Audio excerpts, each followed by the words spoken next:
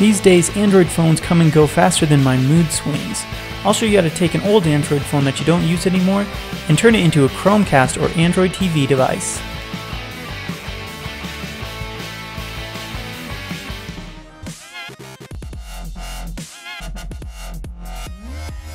Hey everyone, it's me, Brittany.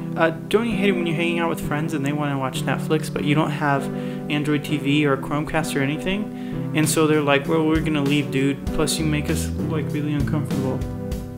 But I'm gonna show you how you can avoid that by turning an old Android device into a do-it-yourself Chromecast or Android TV. I'll show you how. Let's start out by getting an MLH adapter from Amazon for about $7. This will allow you to connect your Android phone to your TV via HDMI. But if you don't like to wait, you can always get them at Best Buy, or if you live in Delta Junction, Alaska, you can get them at Busy Bee Office Supply. Then just connect your phone to your TV using your MLH adapter, and you're ready to move on to the next step.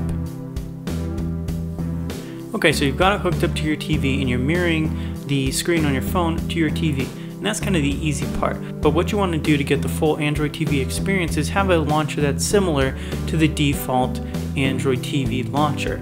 So I'll show you a few of the best options that you have. When it comes to options for Android TV style launchers, some of the best options are TV Launcher if you just want a smooth and simple experience. You've also got Top TV Launcher, which is going to have tons of customization options so you can tweak everything exactly how you like it. And then you've got Simple TV Launcher, which is going to be great for those of you that are fans of the traditional app drawer.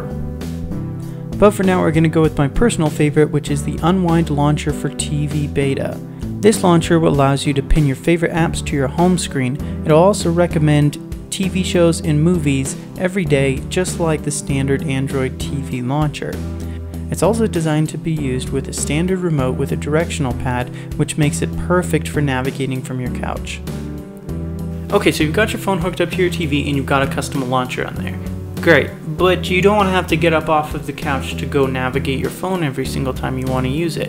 So what we're going to use is another Android device as a remote to control your do-it-yourself Chromecast / Android TV thing. I wish the remote could control real life so I could fast forward through all the bad parts.